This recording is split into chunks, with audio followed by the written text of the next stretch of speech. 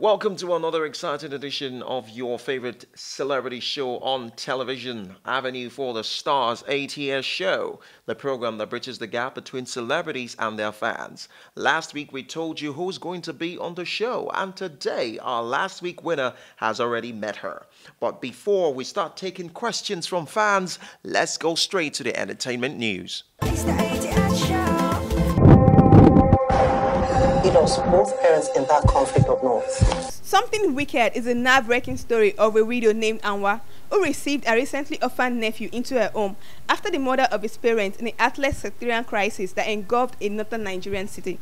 As the movie premieres in Lagos, the ATS crew speaks with cast and crew of the movie. Something Wicked is a story, is a film about a widow and her 3 kids. It's basically her life trying to balance out her business, a failing business, and raising her children, well, not children per se, but taking care of her family. The story was a thrill. It was mind-blowing. So it seemed like it would be a challenge to pull off. We don't do dark stories in Nigeria. We're very, very happy people. We like happy stories. We like stories with sweet endings. The movie is very different. I think it's not the usual comedy, or it's not something that's going to make you laugh. I think it has a lot of real life stuff somehow embedded, and I think generally people just need to be careful. People need to know that things like this really happen in the society, and we need to be careful with some of our relatives because we actually did not watch them grow, and then they come into our lives and become something else. Yeah. Shake your move this car. It's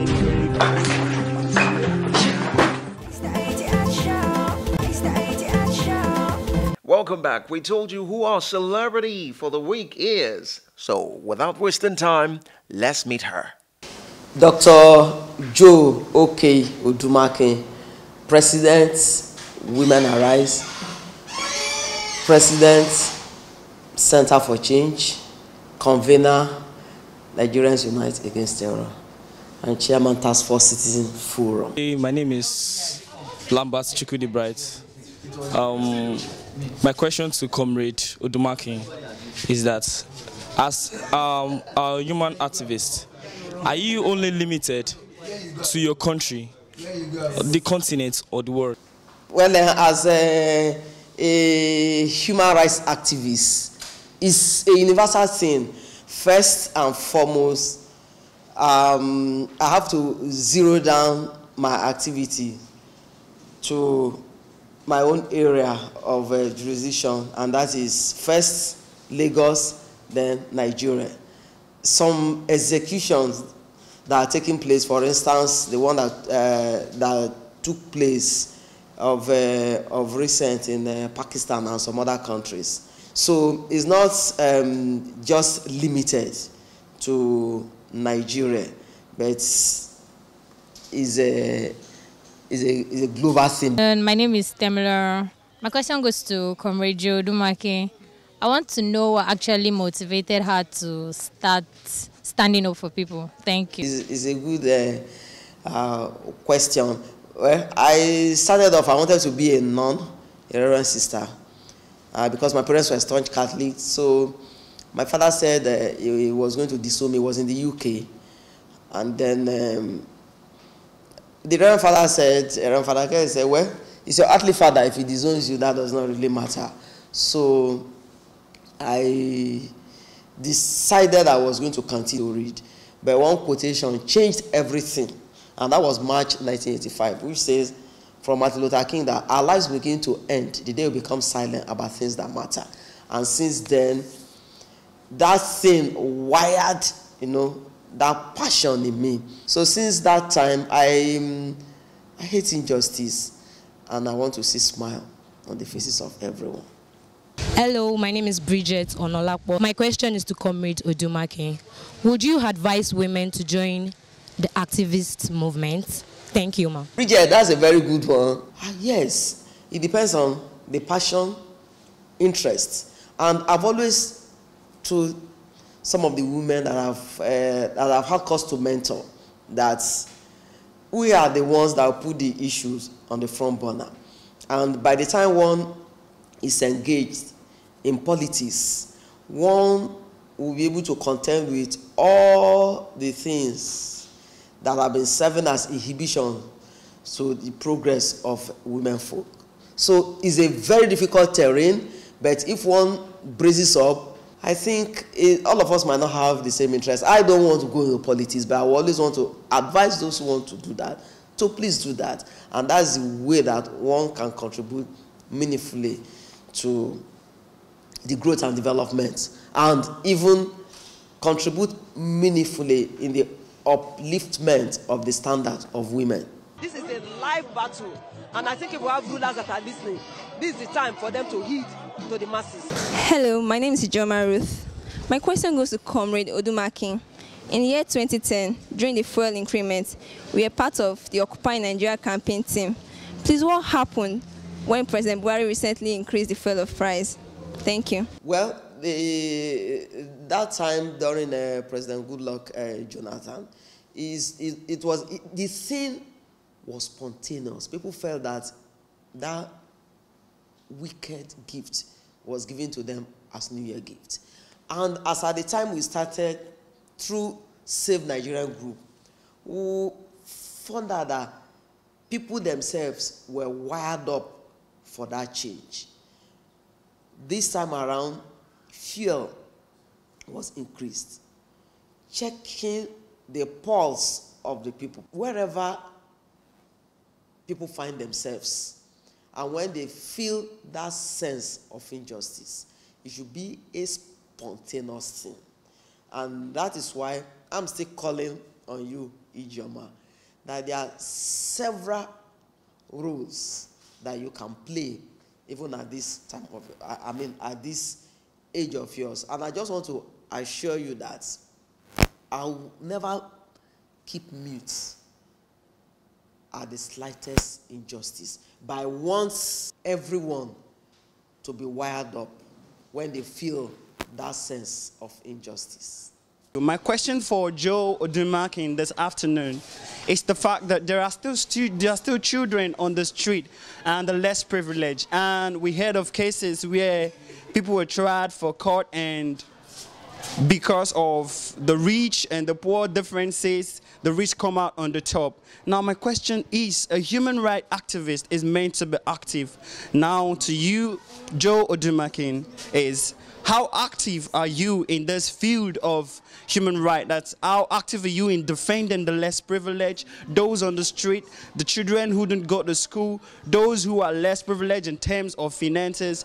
How active are you in taking up their cases and standing for them in the court of law? Thank you. Well, we've taken up several cases. In fact, there was a time we had protests where trying to let people realize that there's a penalty for sending out their words out on the streets.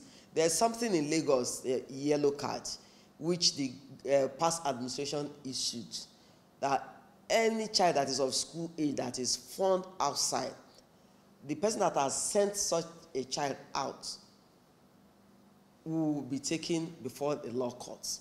What I would just advise is that if we know of anywhere where we see children, roaming about, children going through trafficking or experiencing, we try as much as possible to call the attention of those concerned. Please, my name is Samuel Luikachi. I'm from Progress College High School. How is it that you do this human rights defending, protecting the rights of certain smaller people? So are you doing it from your own consent? Are you doing it from your own mind, from the fear of God? Or are you just doing it for public display or for self-improvements? Also, thinking about if you are helping other people with their own human affairs, how then are you now coping with your own family life and your own family affairs and problems? Like every day brings a new problem. Everyone has a new problem. So you are helping us defend our problems. But what about your own problem? What are you doing about your own problem? These are the questions I just want to know, please. And I really like if you can give me an answer. Thank you, for the lucid presentation of issues. I just want you to realize that whatever I've done, if it's for self, if it's just the bravado thing, one will have retired long time ago, because activism, it has to do with selfless sacrifice, sacrificing a lot. And apart from that, all the awards, all the recognitions, one will have been tired of all these things. I've said it before that I was going to be married to the struggle. Until then, after the debate, we came together. So, therefore, there are a lot of things that I do. Problems, really, I don't carry all those problems in my head. But I think that until I see a just society, until I get to the point where things work, and until I see that justice, fairness, and equity reigns, I will still continue to be at the battlefield. Hi, my name is Stephen Orimogunje, and my question is directed towards Comrade Odumakin. Comrade, if you was not an activist, what would you have become? Thank you. Be married to Jesus, help in winning souls, and continue my service in the vineyard of our Lord. Nigerian youths, my advice really, I want you to realize that he that has the youth has the future. So I want our youth to realize that they can only be who they are and what they want to become. All the things I've been doing, I did all without even thinking that anyone would take notice of me. Until that time, I was invited to the United States. Yes, show, and this is the segment that you love to love. Of course, I know everybody's trying to find out who is going to be the guest on the show today. Who is that celebrity? You're spelling Two-Face City, but you're spelling the band. Oh no, it's a different ballgame today. Okay, so this is how we roll. Somebody really, really different. And of course, we've got a winner for this segment. Nolly is about to meet with the celebrity for today. So all you need to do is stick around, don't go nowhere. And of course, the ATS show, the Avenue for the Stars, is still here with you. My name is Shangalo. You can call me the mouthpiece, Motherland Africa. Even of course, I have the winner already right here with me already. His name goes by the name Lino. Lino, yeah. What's up, man? How you doing? I'm good, man. Today's gonna be the day of my life, like meeting Comrade Joe for the first time. I'm meeting her. I'm just get to meet her, know much about her. Like you know, it's not really easy. I'm sure you're ready right now, right? All right, so stick around on the ATS show, Avenue for the Stars. Meet with your celebrity, your boy Shangalo, right here. Don't go anywhere. She doesn't need an introduction, of course, no. But hey, I don't know. Let me just do it. Let's do this. Let's do this. Wonderful. Good evening. Pleasure to meet you. Finally, we are here, the ATS crew, and it's wonderful to meet you today. Thank you for the time that you're sparing for us to come here today and be with you in your home, your house. Man, it's wonderful. We have stars already. Okay, right now, every time we do this, we have somebody that's gonna win. Is like we ask questions, and this guy has to answer. No matter who that person is, you answer the question correctly, and you have the chance to meet with a superstar, a celebrity. It doesn't matter who the person is, but it has to be a superstar and a celebrity. And today we have a winner. Wow. Yeah, we have a winner, and he's longing to meet with you. Right now, allow me to introduce Mr. Lino. This is what I'm talking about. This is Sally moment. Yeah, this is Sally. So okay. I think I should stay in here. I should stand here. So Lino, how are you feeling right now meeting? I feel really amazed right now, like being with my godmother. Like, I'm just putting my godmother, like being with her. Like this is my best day of the life. Like I'm very happy to be with her right now. Like, very happy. I'm sure you have just one question, because we'll permit you to ask just one question. What would that be? Mommy, how did you feel when the award of Miss Kelly Obama and Kelly John was presented to you, the award? How did you feel when they wanted to give it to you? How did you feel? Well, I felt fulfilled, because standing at the war stage with the people that represent that system that has given hope to the world restored my hope. And then another great motivation, it was like tonic, added strength, zeal, because all the while I was doing all that I've been doing, I never knew that anyone was taking notice of all that I was doing. So it was a sense of fulfillment. Then commitment to the ideals of a better society. There goes the question, and now I know this is the part that everybody wants to see. Yeah, the part that we get to present the gift. Yeah, to the winner of the week. If you want to be part of this, all you need to do is just answer the questions scrolling down your screen, and most definitely you will have the chance to meet with a celebrity like this. And now we have a gift for you, Lino. Wow. Why I'm giving you some of this. I will start with Martin Luther King. Yes, Martin Luther King. I had wanted to be a nun, but when my lecturer discovered me and then gave me books to read, the first I picked was the one written by Martin Luther King. And one of his quotations says, "Our lives begin to end the day we become silent about things that matter." So I'm presenting this book to you, Lino. Thank you, Ma. Thank you very, very much, Ma. Today. Great. And then my birthday has always been celebrated in schools, secondary school. You can see the back, Ojudi Junior Secondary School. And each time I go, I believe in giving them writing materials and books. So after close to 10,000 I distributed, I have these 3 left. And so I'm giving you the books because from Imo State University. Okay, great. So, and then this calendar, I think when you look at it, it's like a catalog because it has to do with all the events, most of the events that we have had. And then we had a conference, sometimes ago.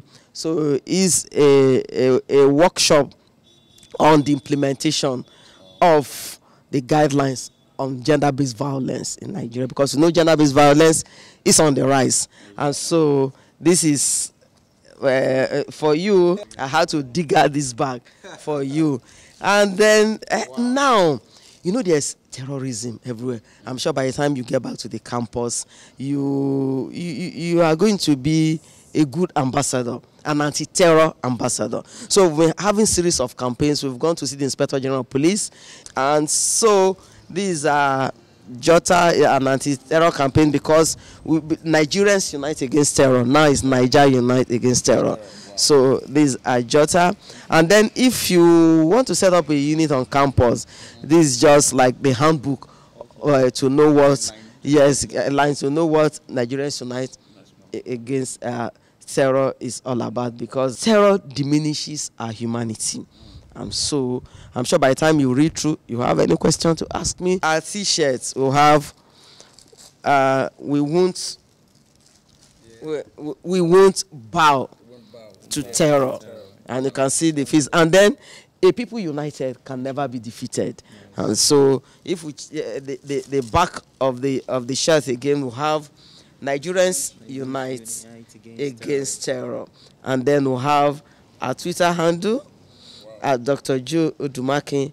We also have our Instagram, then at Oppose Terror. So I'm sure by the time you put it on, we'll have a few more requests. I know how to send the t-shirt down to you at Mosu. So it's t-shirt, face cap, and I know that I'm sure you're gonna need a vehicle to convert all this back home. That's me. And then I know you might want to call, you might want to send text. So this is just a token from me for. Maybe yes. All you need to do is just strive very hard, answer the questions correctly, so you can be here and also, getting all these gifts on the ATS show. Wonderful. This is a token from me for you. And like I've said, as at least you are an ambassador, and then I give you my numbers. Take yours. Call me. Let me know how you are doing. Congratulations. Let me give you the congrats. Wow, thank you very much.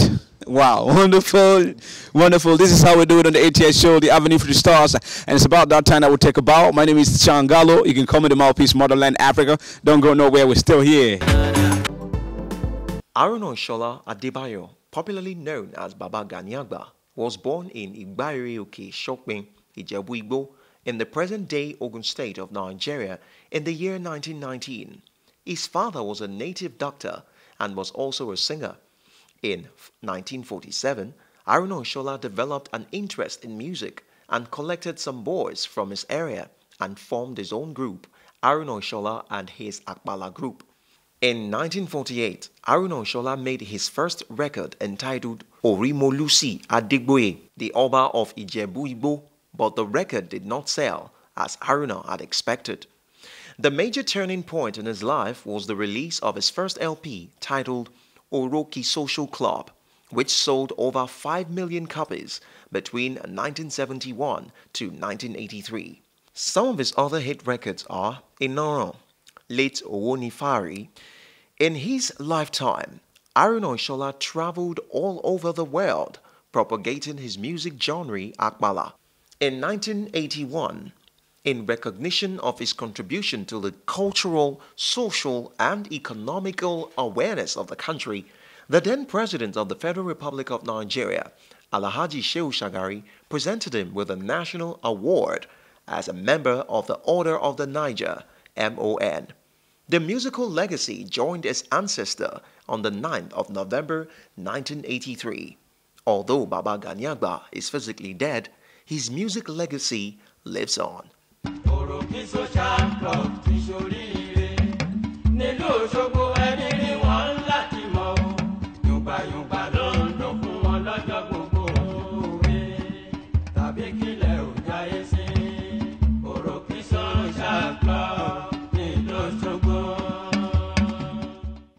All right, that's our program for you today. Of course, you enjoyed it. To meet our celebrity next week, answer this simple question. Send your answers to this number or any of our social media platforms on your screen. Make sure you join us again next week. But until that time, take care of yourself and be cool.